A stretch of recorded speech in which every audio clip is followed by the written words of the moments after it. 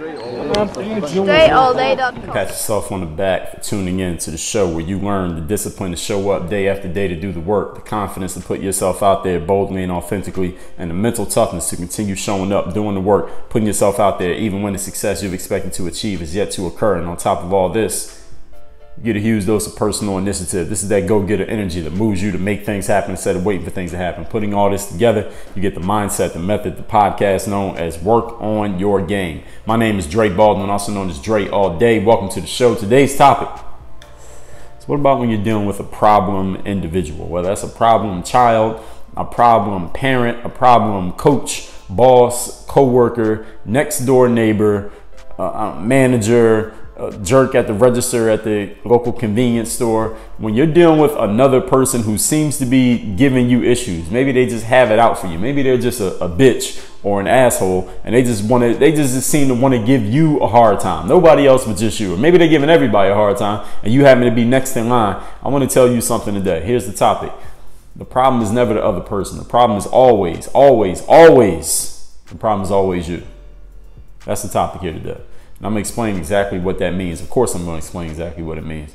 I had an athlete who told me a story of how a coach, he was in practice, and the coach yelled at the player because the player missed the layup in practice. And from what the player explained to me, that the coach yelling at him was it was a patented overreaction. I've seen a lot of coaches overreact to things in practices and games. I told you several episodes ago how I went to a college basketball game and I saw the coach from Georgia Tech's basketball team screaming out of his mind. Like it was almost like he was acting, the way he was screaming so loud and so hard at his team the entire game. I've seen coaches overreact that way at every sport, at every level. Okay, so this is probably a coach overreaction from the story this athlete was telling me. Coach yelled at him for missing a layup, threatened him, told him, I'm going to kick you off the team if you miss another layup. And maybe this is just the way that coach learned to, quote unquote, motivate players by screaming at them like that, which is completely incorrect. And I talked about this in our episode on what we want from our coaches, bosses, and leaders back in January. So go look that up at DreAllDay.com/podcast. But that's not even the issue. The issue here today is not about the coach, because the coach isn't the person who came to me with an issue. The person who came to me with an issue is the player.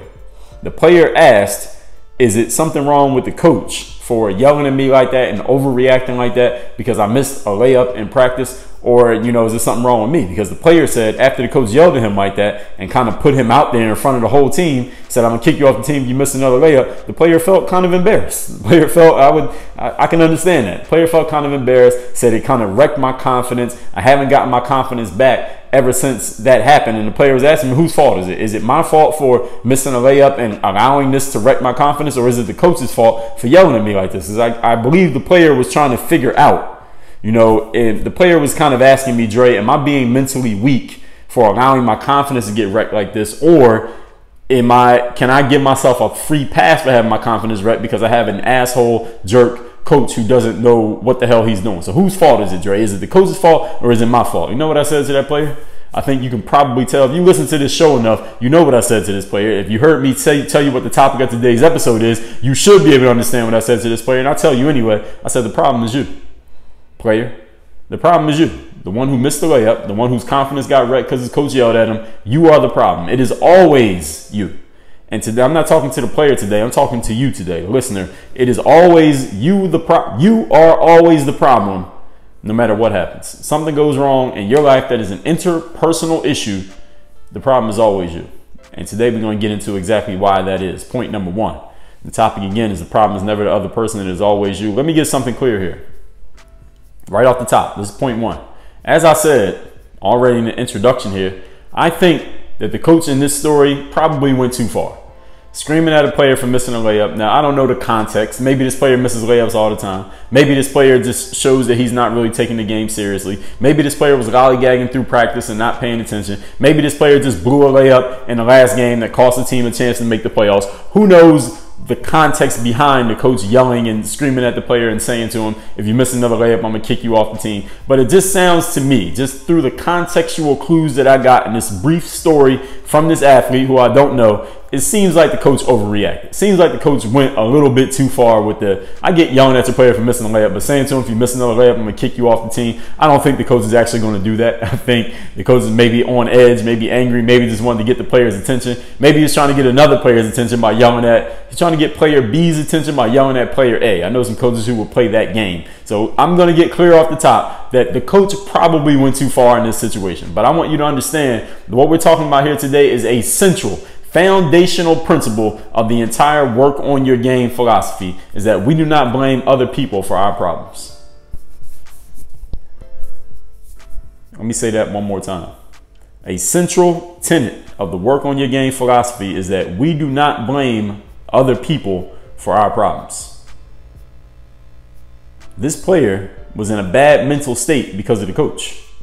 The player's problem was my confidence is wrecked.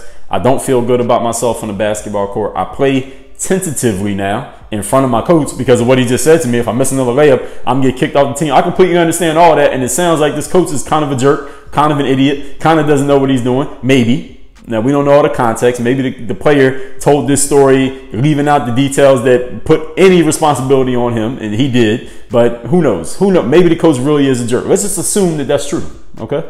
We're just going to assume that that's true. But we don't blame other people for our problems. The player was in a bad mental state because of the coach. It is your fault, player, for allowing the yelling of your coach to mess up your confidence. You got that? If you haven't a irrational boss, irrational parent, irrational team captain, irrational supervisor, irrational anybody with a position of authority over you, and they say something to you that messes you up mentally, gets you in a really bad state mentally, it is your fault for allowing that statement to bother you. That's what I'm saying. That's exactly what I'm saying. I want to make sure I'm making it clear. That's the issue that we're going to deal with here today. If the coach had come to me, let's flip the tables. Let's say I got an email from the coach. Let's say the same coach in this situation sent me an email and said, Dre, listen, I listened to the Work on Your Game podcast. It's amazing. It's the best podcast in the world. So I wanted to ask you a question because I think you can give me a good answer. I could see this happening, right? So the coach comes to me and he says, Dre, I yelled at one of my players. I screamed at him in front of the whole team because he messed up and he missed the layup. And I told him, if he misses another layup, I'm going to kick him off the team. Now it seems like I've completely destroyed him mentally. He has no confidence. He plays very tentatively. It seems like I completely destroyed him, or he's completely destroyed as a result of what I said to him, Dre. You know, so could you help me out, Dre? Is it his fault for being so mentally weak that me saying that bothered him? Or is it my fault as the coach for yelling at him? You know what I would say to the coach? I would say, coach, it's your fault for overreacting like that. So right now, you just heard me completely contradict myself. And I want to make sure I'm pointing it out. If the player came to me and said, the coach yelled at me and it messed me up, whose fault is it? I say, player, it's your fault for allowing that to mess you up. If the coach came to me and said, Dre, I yelled at one of my players, now he's completely mentally wrecked and I can't even use him as a player anymore, whose fault is it? I would say, coach, it's your fault for doing that. So what's the point of this? What's the moral to this hypothetical situation that I'm saying? Whomever has the problem is the problem. Shall I say that one more time, just in case you weren't really listening? You were listening, but you weren't really listening. Let me say it again. Whomever has the problem is the problem. No matter how crazy or dumb or incompetent your teammates or counterparts or your associates or your bosses or your subordinates are, as soon as you see it as an issue, you are now responsible for fixing it, period. And if you don't fix it, if you allow it to continue and is messing you up in any way, shape, or form, and you're recognizing that as an issue, then you're the issue. Because your inability or unwillingness to address it is what is allowing and causing the problem to continue. I mean, that just makes sense, right? Point number 2. Today's topic is the other person is never the problem. The problem is always you. Understand that this show that you're listening to, in case you didn't know, this is personal development, self-evaluation, personal growth. That's what we talk about here, 1,000 days in a damn row. Thusly, we look at everything that gets discussed here, we look at through the lens of, here's the quote, what can I do to improve this situation for myself? That's a quote that you need to take with you from today's episode. Any issue that you're dealing with, even when you're dealing with a completely incompetent, irrational person who just seems to just try to do whatever they can to make life hell just for you. Even if they really are doing it. I'm not even trying to be sarcastic here. Let's say that there's someone who just seemed to want to just mess you up for whatever reason. Your thought process needs to be, what can I do to improve this situation for myself? Not what can they do, not who's right or wrong. What can I do? What did we talk about in yesterday's episode? Don't think your way out of action. It's the things that you do that are going to produce the results in your life, not the things that you think about. So even if we see all the improvement of a situation needing to come from someone or something else, for example, if you're on a sports team and you're the best player on the team by far and everybody else on the team is completely garbage, they don't take the game seriously, they don't even show up to practice on time, they don't play hard, and y'all keep losing every game and getting the shit kicked out of y'all every game, even though you're playing hard and playing great and everybody can see you're a star, but the rest of your teammates are just a bunch of jerk-offs, it's your fault. Even if they're the ones who need to make all the improvements, it's your fault that the situation exists, because here's the plain truth. They might not change. They might not improve. So now what you going to do? I mean, you're still on that team. I mean, aside from not being on that team, you're stuck with those guys. What are you going to do? If you're stuck with that coach who's yelling at you all the time, what are you going to do? If you're stuck with these players who every time you yell at them, they just fall apart mentally, but the only way you know how to coach is to yell at players, what are you going to do? Just keep losing? What are you going to do? Just keep destroying every player who comes to your program and never win another game? What are you going to do? Not what are they going to do? Not what they need to do? Not whose fault is it? What are you going to do? See, all of these things that we talk about here, personal development, self-evaluation, self-growth, these are solo endeavors. Getting better is a solo endeavor. Personal development is a solo endeavor. Self-evaluation is a solo endeavor. That's not for anybody else to point it out for you. I'm guiding you here. I'm not going to do it for you. I'm guiding. I'm going to give you the tools. You got to do the work. I can hand you a hammer and nails and some wood, and you got to build the house.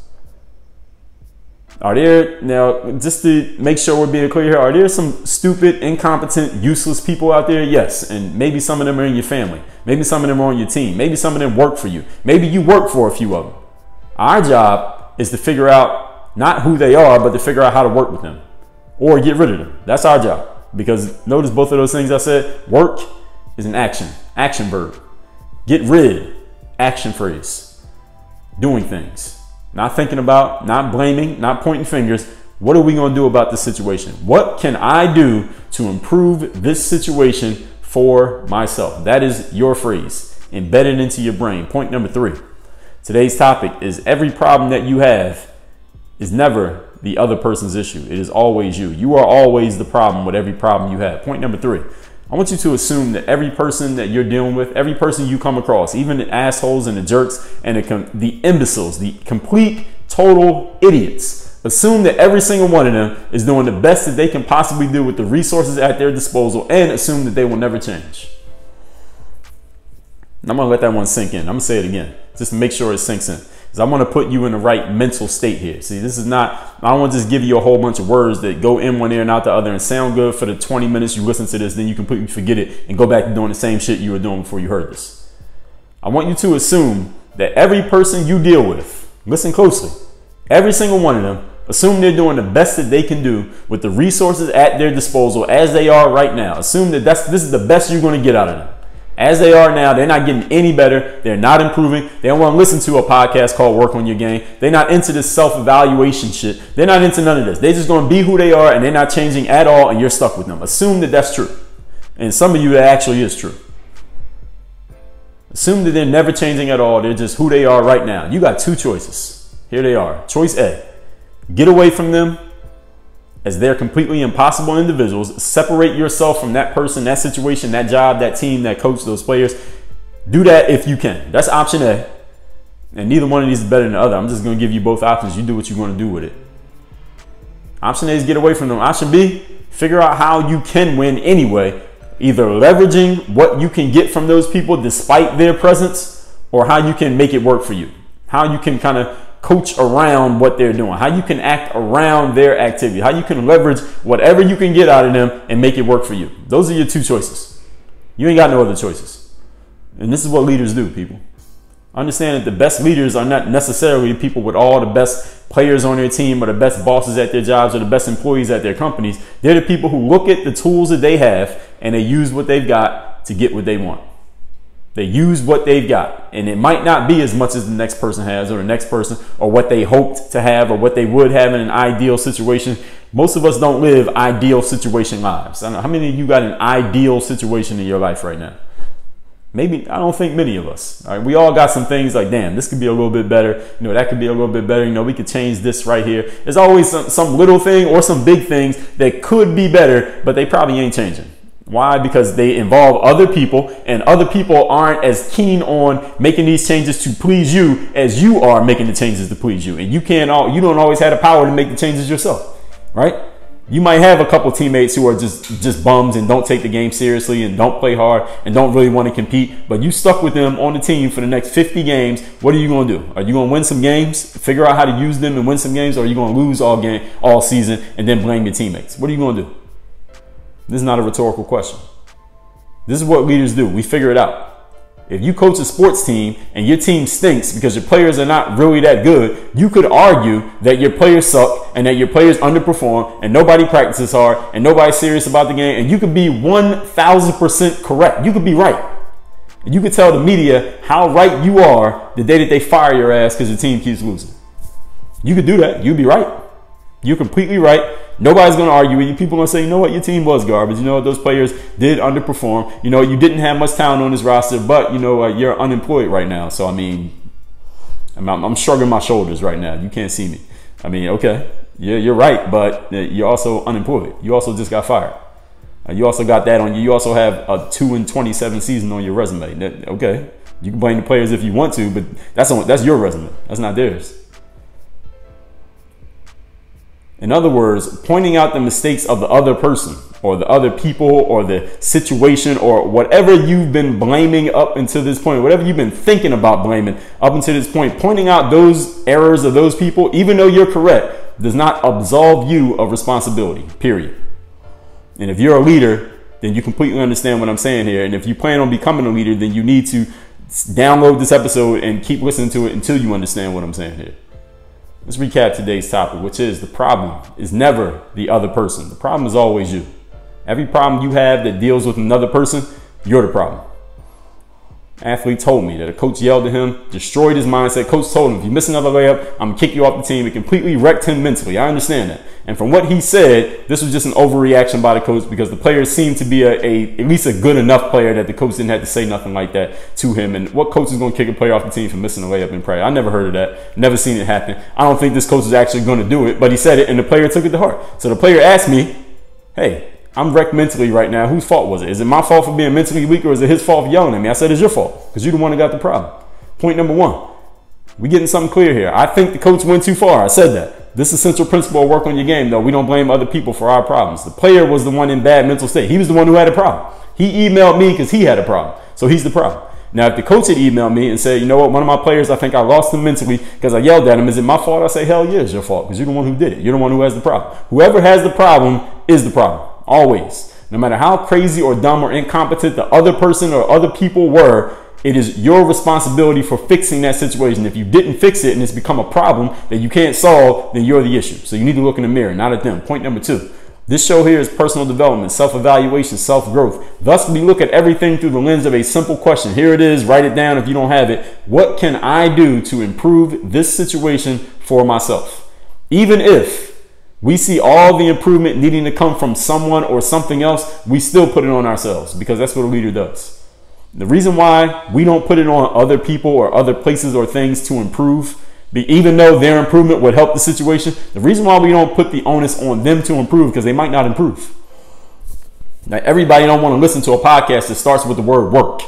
Because that's already giving them an idea that this is going to take some action. This ain't no entertainment podcast. This ain't to just sit back and laugh about bullshit podcast. This podcast is going to give you some directives, some things you actually need to do. And not everybody wants to do the work. I don't know if somebody told you that. I think you probably know that. If you listen to enough episodes of this show, you know the type of people who will listen to something like this. And you also know the type of people who wouldn't. True or not? All right. So everybody ain't trying to hear this shit. And this ain't for everybody. I don't make this for everybody. Us as in the leadership position, you do not sit and wait for other people to improve because they just might not improve. They might just stay exactly as they are. They might go backwards and you stuck with them. So what you going to do? It's a solo endeavor to get better in life. Getting better, improving, personal development, self-evaluation is a solo job. It is not a team sport. Our job is to figure out how to work with the stupid, incompetent, and useless people out there, because there's so many of them, you're bound to run into a few. All right, so either you figure out how to work with them or you get rid of them. Those are the only options you got. Point number 3, assume that every person that you deal with is doing the best that they can possibly do with the resources that they have as they are, and they will never change. Assume that. Now you got 2 choices. A, get rid of them or get away from them as quickly as possible because they're impossible individuals, or B, figure out how you can win anyway, leveraging what you can from them despite their presence. That's what leaders do. If you want to be a leader, you sometimes got to make something out of nothing. You got to turn shit to sugar. Opportunism. Chapter 3, Robert Greene and 50 Cent, a book called The 50th Law. If you haven't read it, go get it. You should have read it because I mentioned it in my favorite books episode number 60. This is what leaders do. If you coach a sports team and the team stinks, you could say all the players are terrible and nobody worked hard and nobody showed up to practice and you didn't have the right resources and your budget for recruiting wasn't large enough. You would be 100% correct, but you still be out of a job. You still be fired and you still would have that on your resume. So what you gonna do? Pointing out the mistakes of the other person, even if they really did make a mistake, even if everybody agrees that they made a mistake, even if they admit that they made a mistake, it does not absolve you of the responsibility of making it right. Period. Work on your game. DreAllDay.com. Nobody out there needs more information. What you need these days is a strategy, frameworks, processes, how to actually take all the information that's out there, all the knowledge and content that's out there, make sense of it, and actually produce a result, a tangible result. That's why I created the Game Group. It is my membership site where you will get tangible results for specific areas: business, personal development, basketball skill, and professional basketball. Choose your area of focus, and we have targeted, specified outcomes every single month, along with live trainings, the ability to contact me, have your work critiqued by me, and a whole lot of other stuff. The link and all the information is down in the description at DreAllDay.com/membership. Get in the Game Group if you're ready to get some results and not just a whole bunch of information. Let's do it. Work on your game.